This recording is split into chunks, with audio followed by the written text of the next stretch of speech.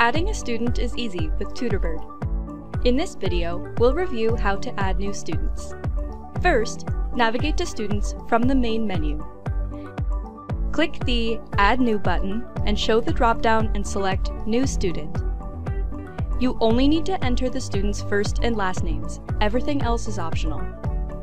You can enter a student's email if they have an email address to send business emails and automated lesson reminders to the student. If you click Show Additional Details, you'll be able to add fields like Skype name, gender, birthdays, and more. If you supply a student's birthday, the calendar and agenda will automatically display their birthday and will calculate their age for you. Select what status you want the student to have, whether the student is an adult or a child, and whether the student is part of a new family or an existing family. Selecting New Family will prompt the creation of a new family account that can be found in the Families and Invoices tab.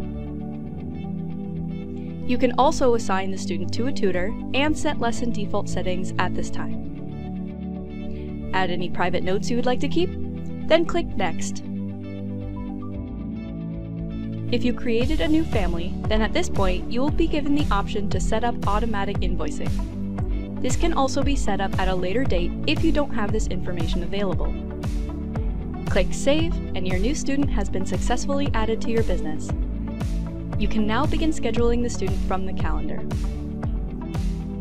Thanks for watching and email us at support@tutorbird.com if you have any questions.